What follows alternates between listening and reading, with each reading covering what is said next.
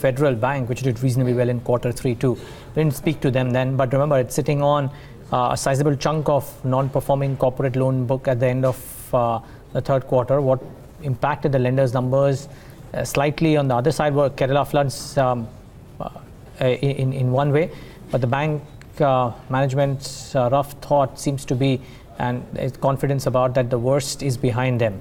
And what's giving them this confidence? Is it the healthy growth and fees, or is it something else? And how is the sector looking like? Let's get all of those questions answered from the bank's MD and CEO, Srinivasan. He joins us right now on the show. Mr. Srinivasan, good having you. Thanks so much for joining in. We 2 months done into Q4 as well.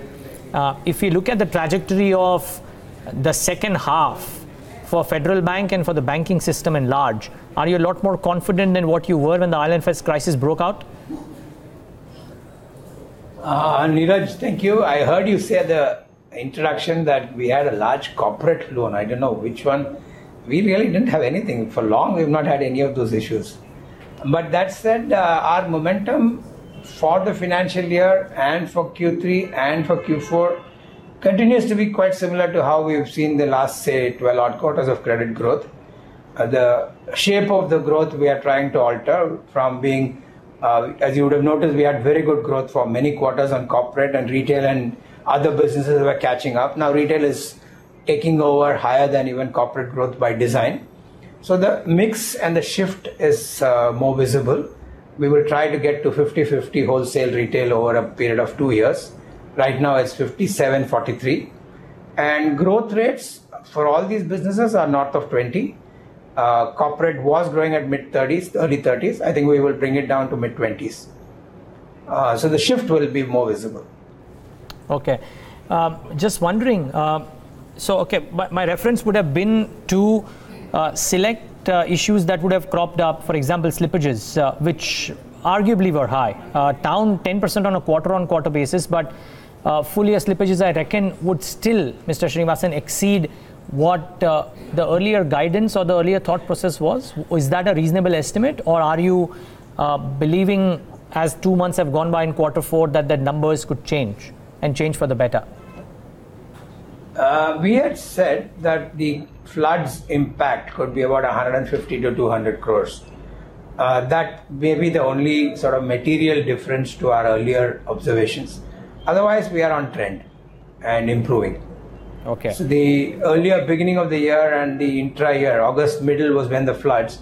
So we held out our first sort of feedback 20th August, almost immediately after the event, and our assessment then and now is pretty much along the same lines. We think the consequence of that would be about 150 to 200 crores, and that's how it's been the last two. A little better this quarter, but it's in that zone. Interesting. So, Mr. Srinivasan, would it be fair to assume that some of the headline stuff for Federal Bank in terms of what could be potential issues are behind you? As I read, and as you've stated in the past, that the IL&FS exposure is all standard. I presume that all Kerala-related downgrades are done. You've probably stated in your con call that you do not see any kind of issues on the NBFC real estate portfolios as well. So the large headline issues that could come about are all behind you. Is that a reasonable estimate? Yeah, I mean, whatever we said holds true. So all the three things that you pointed out are true. IL&FS, I mentioned about 240 crores is the total exposure to the SPVs, which are performing completed projects, either toll or annuity coming in. And they are, the biggest one is in Amber, about 195 odd crores out of the 200 crores is an Amber account. And the recent NCLT announcement makes it even more clearer. But that said, the money is in the account, and we've got payments up until the last month. So IL&FS, that's the update. NBFCs, we've never had any major exposure of any concern, and where we started seeing some stress, we actually unwound some of it in Q3, and that will continue as the repayment schedules kicks in. On Kerala, I've already mentioned, right? I mean, the flood-related impact has been well addressed. Okay, so I mentioned three things which were the headline stuff. You mentioned that all of those three are as per what you predicted. Is there something that I've missed? Is there something that you would watch out for as a bank management? We'll come about the growth numbers as well, Mr. Srinivasan, in a bit. I'm just trying to get the sense around asset quality and slippages right now. Nothing uniquely different for Federal. We are sort of in the market. We keep watching every development that is happening. At this point in time, I can only say the guidance that we've offered at the beginning holds, except for this 200 odd crores of Kerala related. We haven't seen any adverse outcomes. If anything, it's an improving trend. And we've addressed some of our erstwhile NPA or erstwhile sold to an ARC even more materially. And at the appropriate time, we'll share the final outcomes. We are in deep discussions. So it's only a better outcome from where we are. Okay. Now, the other bit is, once issues are settled with the growth numbers, and they looked reasonably okay. Loan growth was healthy, CASA was stable. I believe there was steady improvement in fees seen. Has the better part of quarter four shaped up as well or better than quarter three? The improvements that you've seen are not one-off in nature. They have not been benefited by any sort of non-regular transaction. So I think that's the run rate, and we believe that we are on course. And invariably, March ends up being the most crucial month in the 12 months, and in specific in Q4. And we are all sort of in line for delivering those good outcomes in March. I mean, I'd be wrong to sort of incrementally share anything differently, but yeah, we are on trend. Our momentum is on guidance, and we haven't slacked off on anything, and unlikely we will. Right. Mr. Srinivasan, good morning to you. Devina here. And, I want to shift focus from Federal Bank's financials right now, which we've already discussed at length, and focus a little bit more on the NBFC space. So your NBFC, the subsidiary that you have, that's Fed Bank Financial Services. Chatter in the market up until now has been that, the vacuum that NBFCs have left, banks are slowly starting to fill in. Is that something that's happening at your end? Our NBFC, as you know, has had an investment partner. True North has come in as a JV partner about 6 months ago. We've brought in a very senior leader as the MD of the NBFC. We've got a very good bunch of new guys who've joining. And they are really on, for want of a better word, on steroids and doing a great job.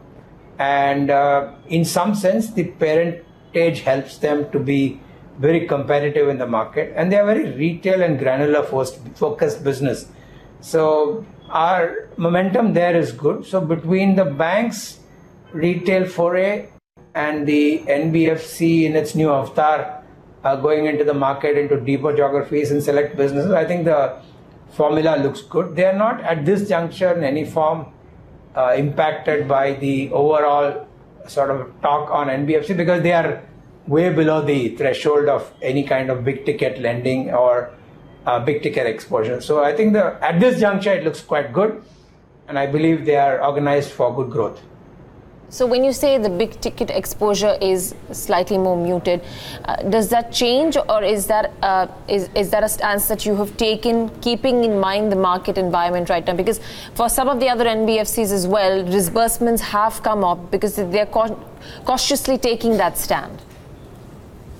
FedFina, which is our NBFC, like I said, is a very heavily retail-led NBFC, and they are continuing to grow on that count, and I don't see them slacking off. The book is barely 2,000 crores, right? So the ambition there is to grow it manifold over a 5-year period. That's how the design of the organization is, and I think they are putting in everything, the architecture, to make sure that that growth of 30-odd% every year is possible, actually more, and that will happen because the structure, the focus is very retail. Okay. Mr. Srinivasan, one final question really from our end.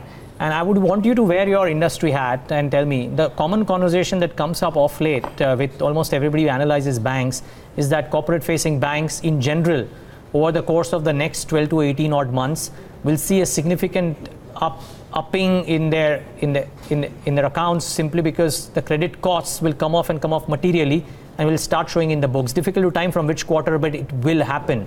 How is the street right in being so bullish? And is there a sense that you can give us about how large could this gain be from when it could happen for the space at large? Maybe for Federal Bank too, but for the space at large? Yeah, I think Neeraj, the point you're sort of mentioning is if the fact that banks had choked off incremental corporate growth because the credit costs were higher, that is true. Now, credit costs will trend down, and as resolutions come in, maybe longer, but it will come in over the next 12, 18 months. These will only add up to the net outcomes, and to that extent, the numbers will get a little more flattered, having had some problems in the last 2 years. And if and post-elections, if there is active pickup in the economy, I would believe that there would be very significant P&L gains near term. But if you peel off everything and look at it on a more steady state and sort of normalize for credit events in the past or the likely bonanza in the near future, good, well-run corporate-facing banks will see growth. And I do think for us too that is very true. We've put in a remarkably good architecture for corporate. As you've seen over the last 3 years, the growth has been very handsome. And we're mirroring that in our commercial banking space. And I think that will continue. And we have less of the big ticket problems. So I think the space is open for us and to some extent all the big names that are sort of on a resurgent mode. So I'm very optimistic and bullish on how the next, like you said, you can't time the quarter, but before long that will be a reality. Before long indeed. Great chatting with you today, Mr. Srinivasan. Thank you so much for taking the time out and being with us.